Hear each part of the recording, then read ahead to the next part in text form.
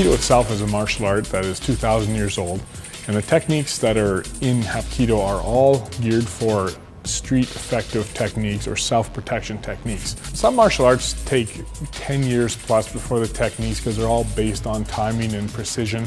And although Hapkido is also based on a lot of timing and precision, the basic techniques that you learn when you first start Hapkido become very quickly efficient and easy to use for a beginner. So within 4 to 6 months of regular training, you can apply these. Initially, Hapkido is defensive, so when a person is coming towards you that has aggressive intent, usually you wait until they make a move, and then through a series of redirection and blocking, you can do counter strikes, you can do counter flips, you can do joint locks, many different ways of applying the techniques to subdue your attacker.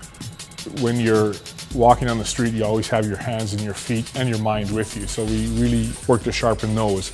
Once you get to black belt, then the weapons become an extension of what you already know. So some of the basic ones that are unique to Hapkido that we use a lot is a walking cane, we use a belt, and we also use a short stick, 14 inches long, called a dan bong.